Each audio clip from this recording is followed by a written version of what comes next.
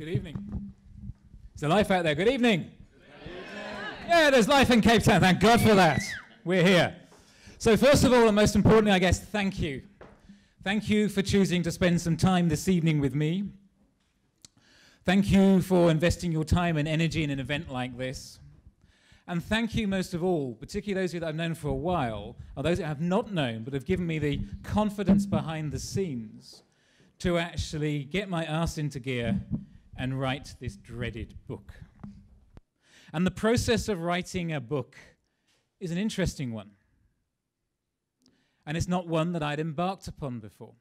It's not one that I had intended to do at all until I met some bloke called Rich Mulholland for a really shit lunch somewhere. And he twisted my arm and said, "Ian, you just need to go and do this. You've got some time on your hands. Just write down what you think you should write down." So that perfectly bound little bundle of joy that's either in your hand or under your chair right now is no academic textbook. There is zero research in that book. And if you think there is, I'm really sorry for having misled you and got you here tonight. That's my bad. What is in there is the distillation of over a quarter of a century of running very large pieces of organizational machinery to get shit done. And the observations over that 25 years or so of how difficult it is to get things done never ceases to amaze me. So I've written it down, and you have it in front of you. And you may think that some of it's useful, you may think that some of it's absolutely pointless. What I want to share with you this afternoon, this evening, is some thoughts on something called fuzzy logic. Fuzzy logic sits at the heart, as far as I'm concerned, as to why organizations, businesses, groups of people fundamentally don't get as many things done as quickly as they should. There's a very, very big set of issues that create something called fuzzy logic. This, ladies and gentlemen, is a Hotpoint 6210 front-loading machine drum washing machine.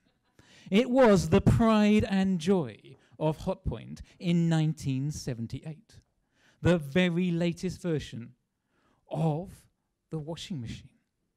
It was delivered to my parents' house in a very large lorry. My sister and I were playing out in the garden. There was a series of summers in the late 70s in the UK that had become legendary, hot, dry summers. We were outside playing, and this big truck rocks up. Now, we lived in the middle of nowhere. Sheep outnumbered people 100 to 1. Okay? We didn't get trucks. Okay? This is pre-Amazon, pre-Take-A-Lot, remember. Two guys get out of the truck.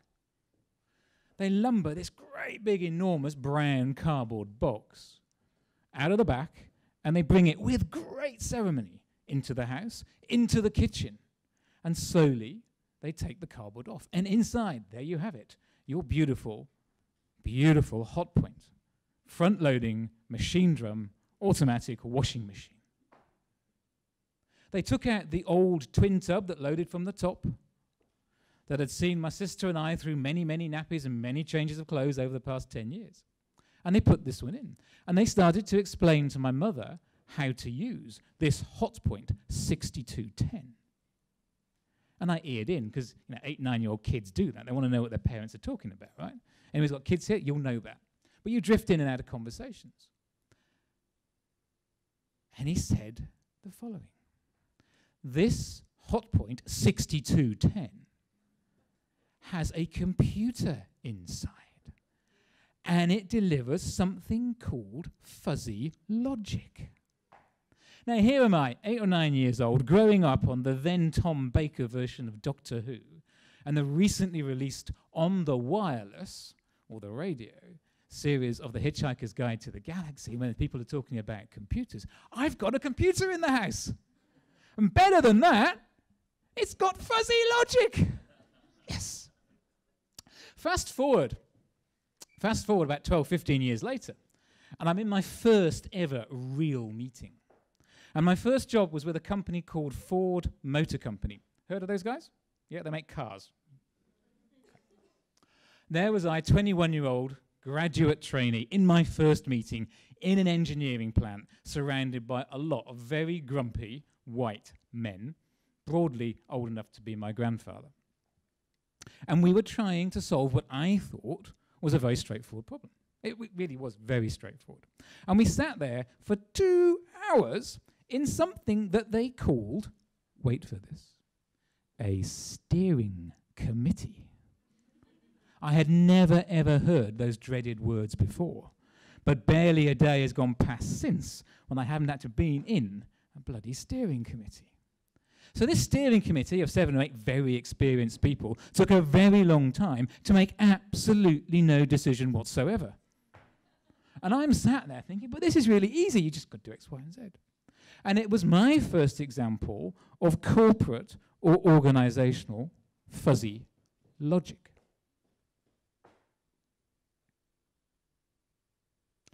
The last time I delivered the set of annual results for a large organization, I stood up in front of the analysts, the journalists, you stand up in front of the employees, the shareholders, and you say something along the lines of, we'd love to reassure you that we've invested your money really carefully. Every decision thought through to the nth degree. 8 decimal places was a rounding error for us. We've been through this. We've got this. We've got your back. What a great set of results. Very few CEOs or chairmen tend to stand up and tell the truth. And a more truthful statement would go something along the lines of, yeah, it's been a normal year. We made some compromises. We dumbed down to the lowest common denominator on most of the debating chambers that we had, because I couldn't get Xcode to agree. So-and-so got really grumpy when we took that project away from us, so we changed our mind again. And broadly, the year was a failure compared to what we could have done. But that's what most of us are thinking when we stand up on a stage like this and give out annual results. So where is that distance, the arc of distortion between cause and effect? How do we get all these really bright people together, like in that Ford steering committee, and not come out with a set of results that make sense and are as good as they should be? And I believe there are 5 or 6 very specific things that happen in any business, any large group of people, any large organization when they get together to make decisions. Firstly, and probably very critically, there's the issue of what I call in the book the experience overhang. The majority of leaders, the majority of people get to their position, become important in an organization or a community. They rise above their peer group because they're slightly better at something than somebody else. I mean, it just stands to reason, right? It's how you get to the corner office. It's how you start to command, control, and respect and everything else. But as you get there, you start to believe your own bullshit. Trust me, I've done it. And you start to think that the same behaviors and ways of thinking that got you to that position of seniority are the same things that will keep you there or take you further. So very specific, let's come back to Ford, a company that dominated the automotive industry along with its peer, General Motors, from the 30s right the way through to the 70s and 80s.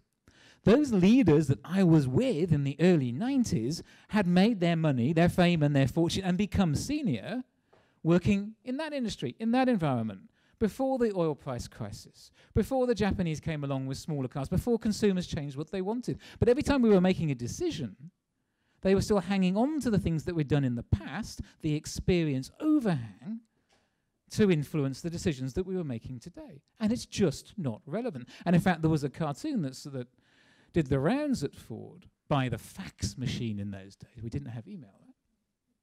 And we put RIP, rest in peace Ford, and underneath it, we've never done it like that before. Because that's all you ever heard from the old guys. We've never done it like that before.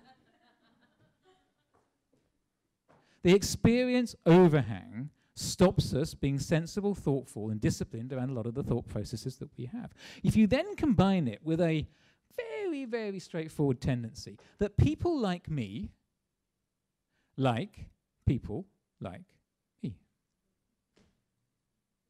People who become senior, people who start to generate control, people who start to run and lead organizations will very often hire in their own image. Some people call it the shadow of the leader. There's a fancy Greek word for this thing called homophily. People like me like people like me. But what happens when you do that is you get lots of people who think the same, lots of people who behave the same.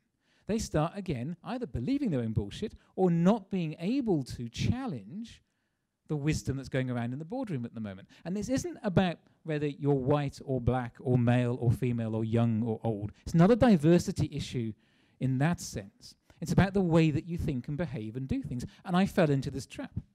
I was talking to somebody earlier today, and I was saying, I remember building up one of my first teams in the late 90s in the banking industry. Brand new team, built it from scratch, hired 18 people who I thought were the bee's knees. We were rocking. We were making stuff happen. But we were creating what my boss referred to as a ghetto. A group of folks that just got stuff done, but not necessarily in the best interests of the wider organization. So they thought I needed some help. I said, okay. And you always know that you're in trouble when your boss says, I think I need to invest some more management time with you. It's not a good thing. Okay. So a guy comes in, he says, right, this is very interesting. We're going to run some kind of organizational psychology profiling nonsense. And it's still around today. They call it Myers-Briggs, and it has 4 kind of dimensions to it, and there's a few nodding heads of some of the older and more mature members of the audience here. I discount happy in that one. And sure enough, of the 4 quadrants, 3 of those were identical for all 18 team members. All 18 of us were actually thinking, behaving in the same way. Now, we were a different age group, we had different racial backgrounds, it doesn't matter. The fact that we're thinking the same stops the challenge. And if you stop the challenge, your logic becomes fuzzy. Then you tie on top of that my experience overhang, which is a problem. Okay. I've now got an issue with people like me, and then we've got politics. Politics, politics, politics. How often have you heard in any organization, any water cooler, any coffee machine, well, he or she was in a bad mood, it's their pet project, and the politics got in the way. People write books about politics. An arch politician of our generation, certainly on the screen here, could tell you exactly how it's done. But the reality is that politics just keep on getting in the way of every sound, sensible decision that you're trying to make in a large organization. On top of all the other issues just talked about. Now let's layer something else on. Why not? Because we can, right? We have going on in every organization today, in every business that I've ever come across, the sunk cost pity party. Try saying that when you've had a few glasses of Baxberg at the back. The sunk cost pity party. Now, any accountants in the room, don't be shy, just put your hands up, I won't hate you forever. Any accountants in the room? Oh dear. Okay. Now, the accountants in the room will tell you that sunk costs are just that, they're sunk. We can do something about them on the balance sheet, and they're not supposed to influence your forward decision making. To which I reply, okay, I get that. That's why I wasn't an accountant, but I get that. But the reality is that your sunk cost as somebody who works in an organization is not necessarily just a financial one. It's the emotional time. It's the sweat equity. It's the amount that you have put into a pet project or getting something done. And then it doesn't work or it gets shelved. But we just cling on to the thought, maybe we could resurrect it next year. Maybe it will come through.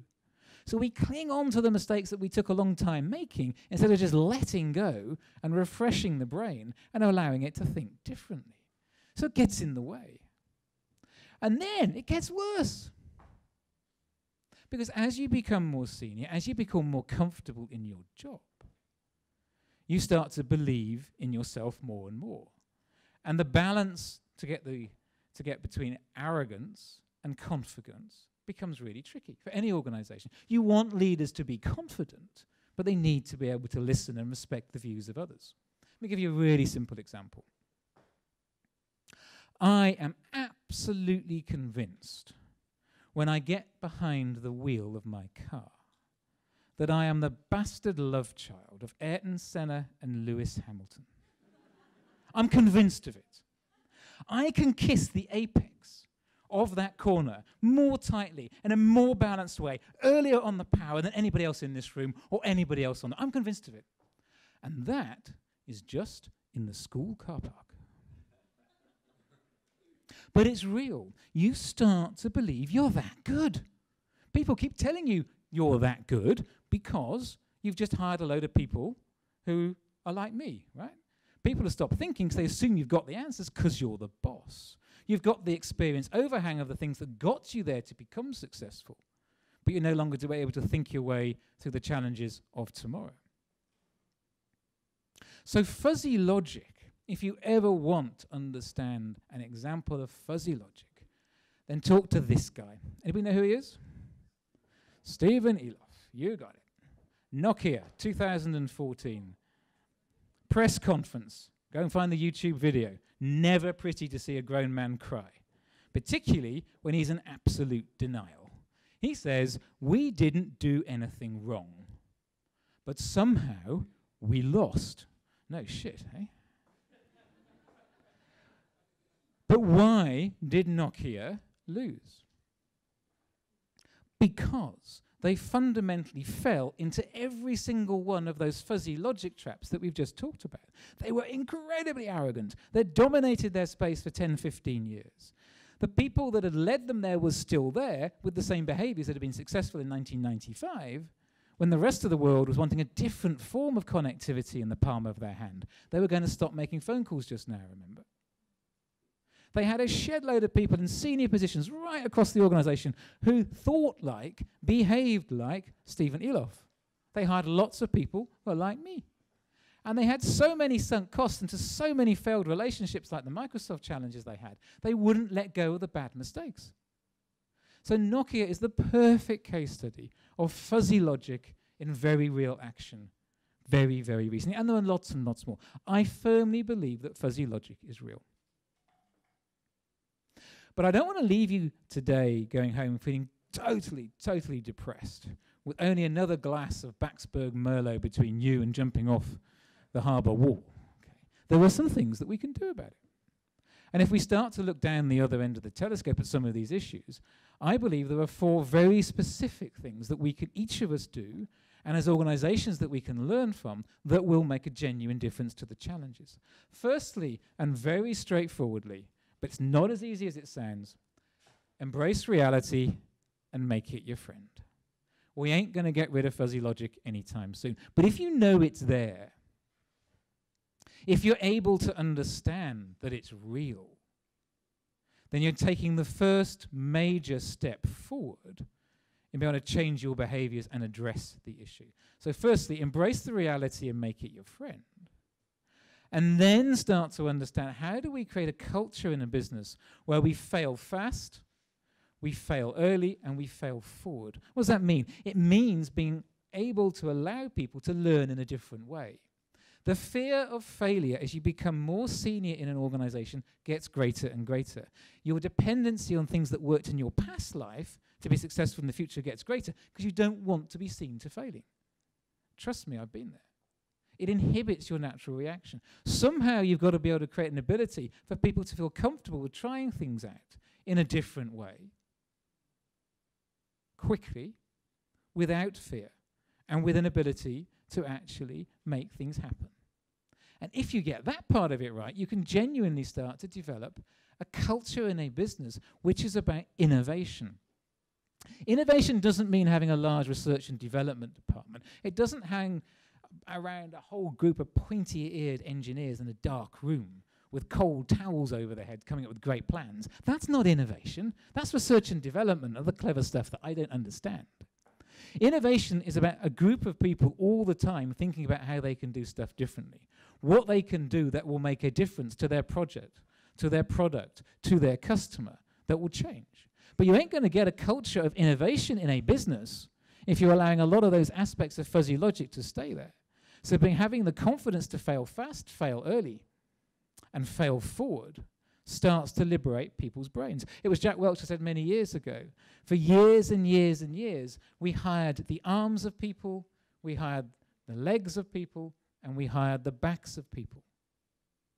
But never once did we realize that their brains came free. Yeah, it's true. We do it all the time. So we've got to be able to create a way of innovating. And we've got to start to create businesses that allow people to move around a lot more. The accepted wisdom in so many human resources departments. Freudian stuff. The accepted wisdom in so many HR teams is that people need to be in a job for a year to learn what's going on, a job for another year because they're getting their feet under the table, and finally in year 3 we're getting a bit of output. By which time you've fallen into all of those experience overhead issues, you're doing everything that people used to do in the past. We've got to create more musical chairs in businesses. Diversity, stopping people thinking in the same way the whole time, behaving in the same way the whole time, requires us to do things differently. One of those is be much more structured about how long people stay in jobs. Now, I'm not saying this applies to everybody. I would be deeply uncomfortable if next week I went to see my dentist and he told me that last year he was a vet and tomorrow he's going to be a brain surgeon, right? I mean, it doesn't apply everywhere. But the ability and the imagination to create a different metabolic rate to the way in which we move people around is a critical way of breaking out of it. And finally, and perhaps most importantly, triumphant diversity will beat organizational adversity. It does. And again, I'm not talking about diversity in a race, gender type of way at all. I'm talking about different types of people thinking in different ways with different experience sets that will help stop some of those fuzzy logic traps in the first place. Triumphant diversity beats organizational adversity. But how many businesses have we worked in that have done something about that and made it happen? So, ladies and gentlemen, thank you very much. My firm belief is that there are 4 things to take out of today to stop yourself jumping over that harbour wall. And secondly, be very careful in the car park as I'm driving out. Thank you very much, and I hope you enjoyed tonight.